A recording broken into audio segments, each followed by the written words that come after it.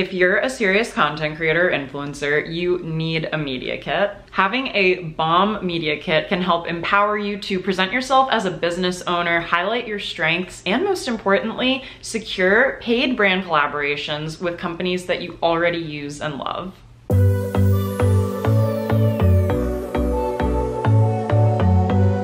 Hey there everyone, and welcome back to my channel, or welcome if you're new here. My name is Austen and I am a fashion and beauty content creator based in New York City. If you are an influencer or content creator who is looking to grow your community, get better at content creation, and monetize your influence, please consider subscribing to my channel. I put out new videos every Tuesday with tons of tips and tricks with everything you need to know. And don't forget to turn on your notifications so that you never miss a video from me. I've been a digital content creator for almost 10 years, and even though I'm a micro-influencer, I've been able to partner with some absolutely amazing fashion and beauty brands that I love. And I know that one of the things that sealed the deal in most cases was sharing my media kit with those brands. A media kit can help a brand get to know you beyond the surface level insights. So beyond your Instagram followers, they want to know a bit about who you are, who your audience is, who they're going to be paying to be putting themselves and their products in front of, and what you can offer that's different and unique from other content creators. So in today's video, I want to share my screen with you and show you step by step how you can create a beautiful media kit for free using Canva, which is a website that I absolutely love and have been using for years. So I'm really going to show you exactly how you can do this on your own. Now, this video is actually a follow-up to one of my previous videos all about what to include in your media kit, and that video is more of an overview about media kits, why they're important, and the things that I think are most important for you to include and why. So if you need a bit more of an overview, feel free to go watch that video first and then come back for the tutorial after. Let me share my screen and we'll get right into the tutorial. Hey guys, so I want to show you how to create a media kit step by step in Canva. And before I open up Canva, one thing I would encourage you to do before you start, just to make this process super seamless and easy for you, is to take the 5 main things that we're going to be including in this media kit and prepare them in a Google Doc so you can just copy and paste the information over. So the 5 things that I want to make sure you include are a bit of background info about you, your follower statistics, your contact information, your audience insights, so sharing the age, gender, and location of your audience on your main platform. I'll use Instagram as an example here. The services you offered, and then one bonus tip that you can kind of throw in if you want to is previous brand partners. If you don't have any, don't worry about it. But if you do have some that you want to show off, I would recommend including them as well. So let's go ahead and open up Canva now. And the first thing we're going to do is type into the search bar on Canva. Oh, and if you don't have a Canva account, it's totally free to create one, and everything I'm going to be showing you will be using a free Canva account. There will be a link down below in the description box to get signed up for Canva.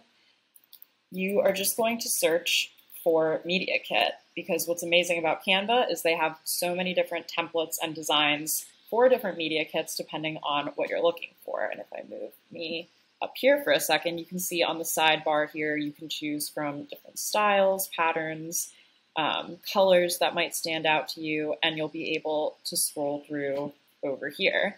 And if you hover over them, it will show what the first and second pages of these different media kits look like.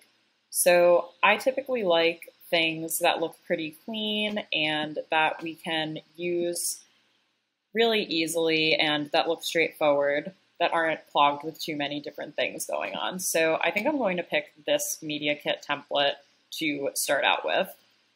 And you'll want to tweak some of these templates to add in all of the information that I recommend including, those 5 different things. I am just going to start altering this media kit with different information. So I can click on the text box here, and then I can change this to AT if I were making it for myself. Maybe I would put my logo at the top over here too if I wanted to drag and drop something in. And I could also go to my uploads in this section over here and drag in a few different images if I wanted to. So for some reason there's this speckled layer over top here. I'm just going to go ahead and delete that so I can get to what is underneath here. And I can even drag in some of my own images that I've already uploaded to Canva. So I've uploaded these images in advance, but since I have a few right here, I'll just pop them in. And then I want to see if I have more of a headshot type photo that I can include in this sort of main section here. So I can drag and resize the photo. And you may notice that Canva actually has a black and white filter on this photo, which if you don't want to have that on yours, if you go over to Edit Image, we can see that the saturation was all the way down there. So I can just reset these sliders to what they normally were, and I've got my regular photo here. So I'm just going to grab my background info that I already typed up from my Google Doc and copy, select the text, and then paste it in here. And I may need to resize this a little bit, or I could drag, this image box up a little bit to make more room for this down here. And I can obviously swap this template name for my name and title. And I just dragged the text over a little bit to reposition it so it didn't look too squished. So those are the first things that I threw in. Next, I want to make sure I add my following on different social media platforms as well as my contact information. So this media kit has already added a few different social media platforms here. And rather than put the handle underneath, because my handle's the same across all of the different social media platforms, this is where I would pop in my follower count. So I would say for Pinterest, how many followers I have. Maybe I wouldn't have Facebook because I don't have that many Facebook followers here, but just start kind of plugging and playing. And if I want to swap any of these icons, one thing I can do over here is go to Elements on the sidebar of Canva, and I can search for different social media icons that match this. So I can search for Instagram, and I'm going to get a bunch of different options over here. I'll sort them by my free options just for anyone who is not going to be using a pro account to do this. And you can see all of the free icons that pop up for Instagram. So I'm going to pick this one, and you can change the color. So even though it looked white on the sidebar, you can make it black. It just did that automatically for me for some reason. But if you want to change the color, you just go to this little color box up here. And so I am actually going to delete that blogging icon and add in Instagram instead, because Instagram is a platform that I have a bigger following on. And I'll resize it and make sure it lines up with the others too. So this is where I'll type in my Instagram following, and I'm going to do the same for TikTok, because that is the other platform that I like to use. If I want to make the whole thing black, I'm actually able to, just so that it fits in with the rest of this template. I'm just going to make that smaller, get rid of this RSS feed icon. And now I have my TikTok followers listed as well. So next I'm going to do my contact information. This person has their address and their email address. You don't have to give out any contact information you don't want to, but at the very minimum, I recommend having your email as well as your main social media handle so that people can find you if they want to. And I'm just going to drag this up actually a little bit, and then drag this bar up a little too. You can also use your arrow keys to be a bit more precise instead of dragging things around, just so that it looks a little more streamlined. So boom, like there's the first page of the media kit. I've been doing this for just about 5 minutes, and that's looking great. And then here is another page of the media kit where I'm gonna add some of the additional information I wanna make sure I include. So I included the first 3 main things. And the next thing I wanna add is my audience insights. So I uploaded these screenshots of my Instagram analytics over here to Canva.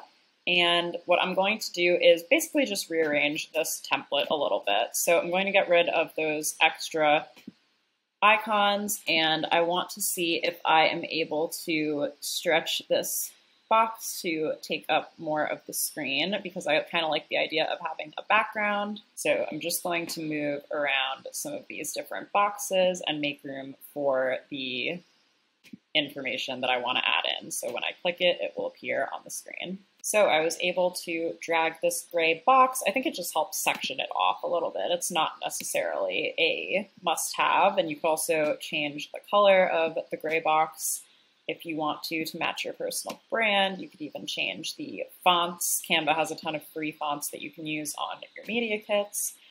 And yeah, so I just want to center these as much as possible. I love the handy little guides on Canva. I feel like it helps make it look more legit. And I'll probably change this underneath statistics to Instagram audience insights, top cities, age group, and gender. Oh, can't spell today. And that's for if Instagram is your main platform. If YouTube is your main platform or Pinterest, go grab your insights from ideally the last 30 days to have on your media kit. I think that's kind of the most recent reflection and something brands like to see.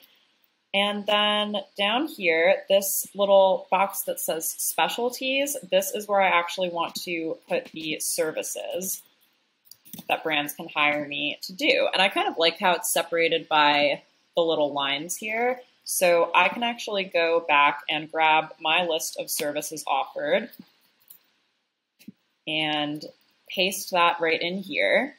And I can do exactly what she did. So I won't show you the whole boring process of doing this, but I will hit backspace and then hit the little line icon on my keyboard to separate all of the different services that a brand could hire me for. And you can also zoom in to make sure you're not cutting anything off here. So let me speed through the rest of this process. And I will just try to drag it here and make sure that it is centered. When you see that solid purple line appear, that's one way to center it.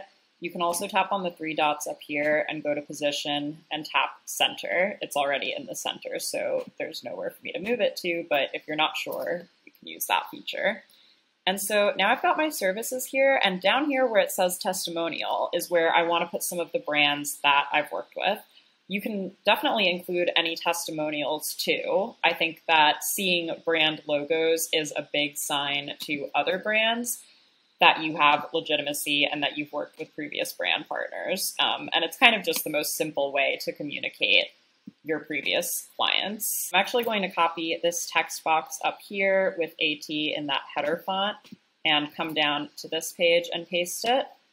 Popped it there, but I'm just going to bring it back down. And then up here, I will say previous brand, whoops, partners. I'm going to make sure that that text box is dragged out. And I'm also just going to make it smaller and rearrange this final box down here. And there you have it, you guys. That is a super simple media kit with all of the information that you'll want to include to make sure you can stand out to your potential brand partners. If you want a bird's eye view, you can click on this little stack down here and see what both pages look like together. And again, I think this is probably the simplest version of a media kit that I would recommend creating. My media kit is actually 4 pages long and does a deep dive into my audience analytics for my 4 biggest platforms, which are Instagram, Pinterest, YouTube, and TikTok. So just something to consider. You could always beef this out a little bit more. I think the most important thing with a media kit is that you're providing a brand with more value than they can get from just glancing at your Instagram page. So I love how this looks. And in order to save your media kit, you're going to tap on the arrow up here in Canva, and you're going to download it. PDF print is a super, super high quality version of your content. I typically recommend using PDF standard because it'll be smaller when you send it as an email attachment to brands. Make sure all of the pages are selected, hit download, and just make sure if you have the name that came with the media kit, that simple grunge media kit at the top, that you change the file name in your downloads. And that is how you create a media kit in Canva. Now, if you really want to get your social media profiles prepped and looking as perfect as they can be before you pitch brands, before you send this media kit out, I highly recommend downloading my free guide. It's called the Influencer Launchpad, and it was created just for you. When a brand lands on your social media profiles, it's so important that they see you're consistently creating high quality content so that they'll want to work with you. So the Influencer Launchpad is your crash course to figuring out how to create a consistent posting schedule, what your strengths are as a content creator, and I even throw in some tips about how to make any of your photos, even if they're shot on an iPhone, look totally professional and amazing. So you can grab that free guide at the link down below in the description box, or you can simply head to austentosone.com/subscribe, and that'll also put you on my free weekly newsletter all about content creation and the creator economy. Thank you all again so much for watching today's video. As I mentioned in the beginning, if you're new here, please don't forget to subscribe to my channel for new videos every Tuesday. If you have any requests for future videos, leave them down in the comments below, and please give me a thumbs up down below if you learned something new and if this video helped you out. Thanks again for watching. Have an amazing rest of your day, and I will see you guys in next week's video. Bye!